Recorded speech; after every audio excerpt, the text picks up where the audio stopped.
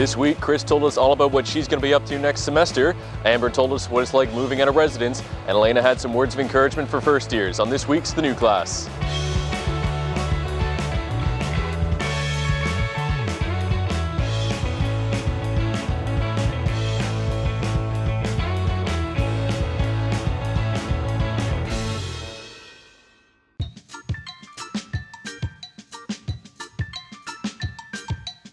I'm going back home for the summer, so I'm very excited about that. I told you the last time I made it to the MUN Ambassador program, which is interesting.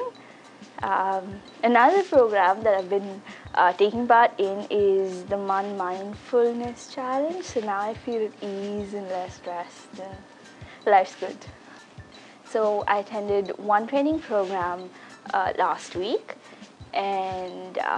But formally everything would start in the fall. And I also signed up for the MUN Mentors program. I was a mentee last term, and I'm going to be a mentor next term.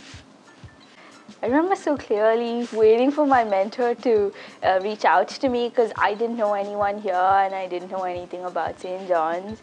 So I was really looking forward to it. So I promised myself that I'm going to be a half-decent mentor. And I'm gonna miss walking back whenever I want.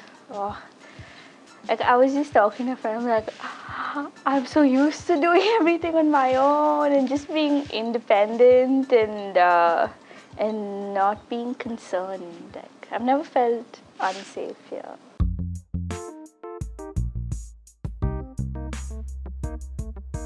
What the past few days? If I haven't been at school, keep in mind I start at 8 a.m. and go until 3. I have been at one job, and if I haven't been at one job, I've been at the other. Or I've been cleaning up after friends. So you're no longer living in residence? No, I'm staying here in the summer anyway, because I'm moving here. I have to just get officialized, I guess I should say that. And how does it feel to be no longer living in residence? I miss it. Like, both places have their ups and downs. Res, after a while, living with 100 other people, you don't like it, or you like it. It depends on who you are. I'm a person that needs to recharge after work, so I like being alone, and living with 100 other people does not work. But living off res, it's all, you have to figure out how bills are gonna be met, how everything's gonna work. There are two big things that I went through this semester. I was suffering with my depression a lot earlier this semester and a lot last semester. And if you are depressed in some way, shape, or form, or if you do have a mental illness, talk to somebody. I know it seems hard, but they do have a walk-in clinic that you can go talk to people, or you can book an appointment. Even if you talk, like if you live on res, talk to your RAs, they're there, they take courses. And the second thing, at least 50% of everybody that I have talked to has switched. Like, I came here for education, I'm now going through for a folklore major.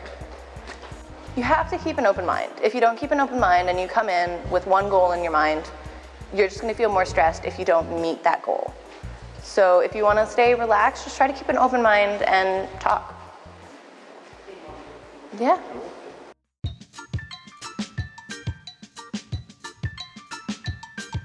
I am excited for it to be over, and I'm excited for a little break in between semesters so I can go home for a little bit and just relax.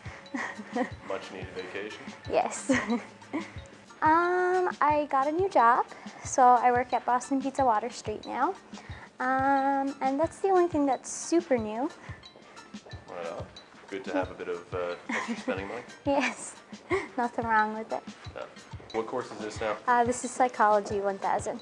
So it's a pretty big lecture hall. Do you prefer the larger lecture halls or the smaller classroom sizes? I actually like the larger ones better.